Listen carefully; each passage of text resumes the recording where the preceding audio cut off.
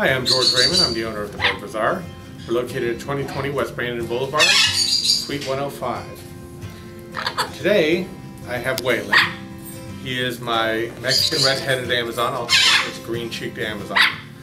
They're native to Mexico. These guys are on the endangered species list. He is in his late 20s. He's been with us for a couple of years now.